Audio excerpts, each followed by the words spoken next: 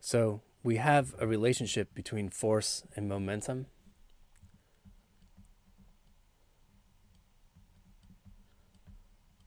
That force is the time rate of change of momentum, and that just came from Newton's second law. And if I turn this around, it means that a small change in momentum is given by the force, I should say net force, multiplied by how much time has gone by. And this means in turn that a total change in momentum is found by adding up all of those small changes, which means integrating from the initial time to the final time the net force dt, which means if I have a graph of force versus time, the impulse, that's delta p, is given by the area under the curve. So delta p, or impulse,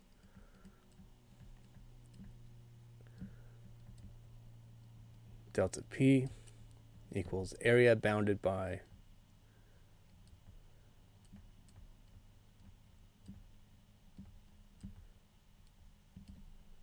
f of t on whatever time interval you're looking at. So in some problems, you may be actually given a time variable force that's some complicated function, and you have to use calculus to do this. But there are a lot of problems where you can just find the area under the curve graphically, and that's what I want to illustrate here. So let's get an example in. And things are a bit crowded, but I got my example in here. And I have the force with an unusual scale on it. I'm supposed to take these vertical values and multiply them by 100. So these are hundreds of newtons. And then I have time in seconds. And my force begins at 0 and steadily increases for 2 seconds to a maximum of 400 newtons, after which it levels off. This is applied to a mass of 60 kilograms that starts from rest, which should simplify things for us. And I'm asked a couple questions. First, get the speed of the object at t equals 5 seconds. So now that I know impulse is given by the area bounded by f of t, I can say that delta p, that's p final minus p initial. P initial, by the way, is 0 because the object started from rest.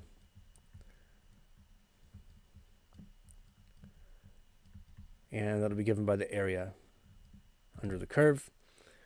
So if I know the final momentum and I know the mass, I can get the final velocity and thus the final speed. So let's get the area under the curve. We can just look at this rectangle and this triangle and use geometry to get the area. There's no need for calculus here.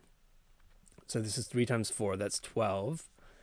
And then this one is 1/2 times 2 times 4, which is an additional 4. So we have 16 squares, but each square is 100 newtons high and 1 second wide. So my area is going to be 1600 newtons times seconds. I should explore the units on that real quick. Newton is a kilogram meter per second squared. So this gives me units of kilogram meters per second, which are units of momentum. So that's encouraging.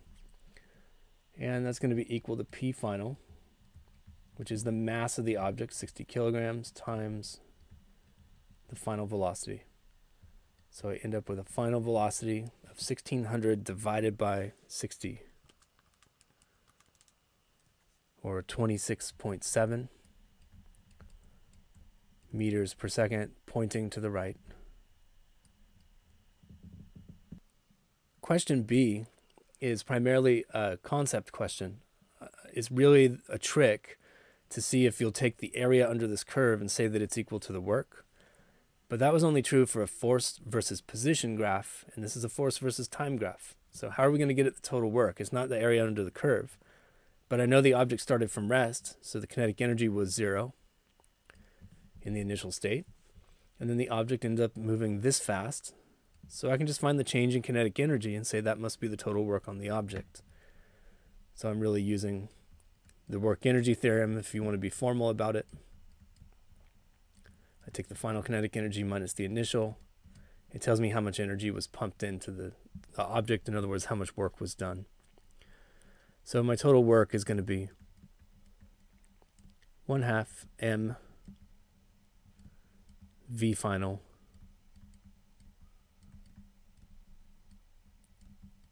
squared, and I'll calculate that real quick.